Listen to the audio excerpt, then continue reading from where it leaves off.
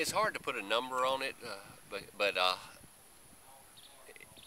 the recommendations for the pesticide IPMs and all of that is very, very valuable to us. Like I said, I can't put an exact number on it, but you know, a lot of times it saves us a lot of money, especially recommendations, because some of us tend to overuse some of the things, and when we get a recommendation that we find that, you know, less works better, that's always better. Yeah, I was going to say I probably didn't. I don't actually use the paper publications, but I do go online and read some of the publications online. As I've said many times before, you know, I always say the vegetable handbook is the vegetable grower's Bible. You know, it's a real quick resource for finding information on most anything you need to know, or a real good starting point to find information, or like I said, a starting point to find whatever information that you need on growing various crops, especially crops that you're not as familiar with. Okay.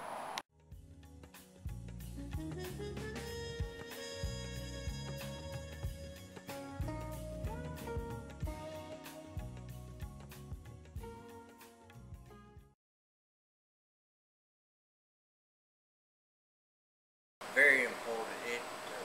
It has reduced our pesticide use to nearly nothing, and we have a big beneficial insect population in our fields now, and I feel that it's been a big benefit to our farming operation.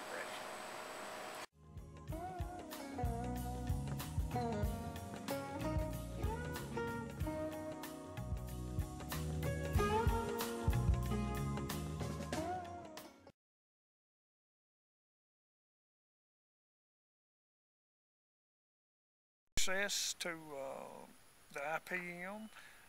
Got people from the IPM that comes around and helps me, like Dr. A, and helps me understand the bug, how bugs can ruin your crops, and how to get rid of them, and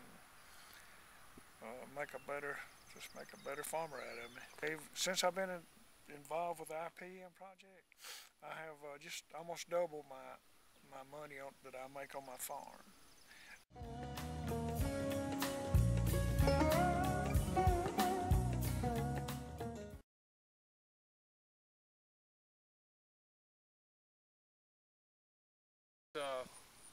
Invaluable. Without the research that you do, we're just blind, literally, without it.